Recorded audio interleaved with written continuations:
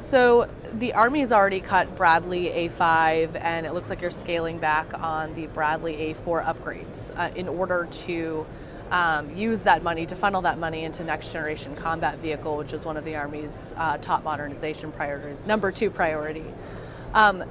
What are the pros and cons for having to do that, and how are you sort of making up for that, not having those upgrades?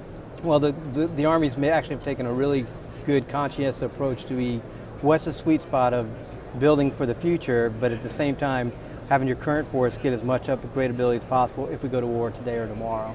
So the improvements that we're making in the Bradley are more of keeping the Bradley in the formation to fight the current fight in the current, ABCT or Armored Brigade Combat Team fight that we have, and be able to support the near-term fight. What the Army wants to make sure they do is they don't put so much investment in some of those near terms that it takes away from the future capabilities that we want to be able to take advantage of for the optionally manned fighting vehicle that we're going after. And so it's not probably an all or nothing thing. I think we'll learn over time, did we get it right for the number of upgrades that we've made, or do we have to put a little bit more investment in it? Or did we do the right decision and then we made the right investments for the future technology? But I think we did make the right call for that, and I think we're going to find out that we're going to have great current capability in the long-term fight. We're going to have a much better capability with next-gen combat vehicle.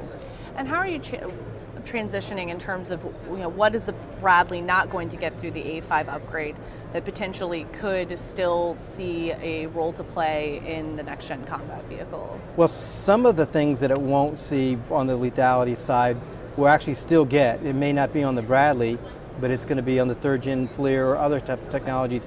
Will still go towards the optionally manned fighting vehicle.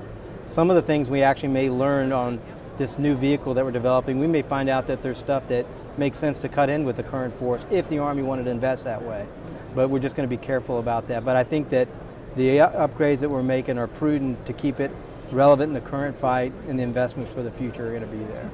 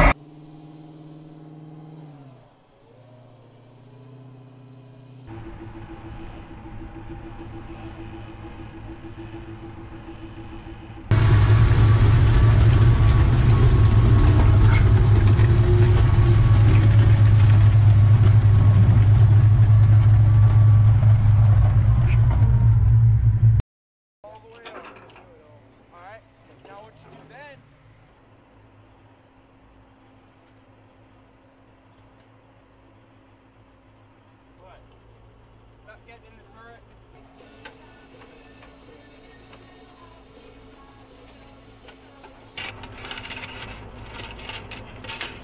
When your father asked me the other day how I do this so fast, and I was like,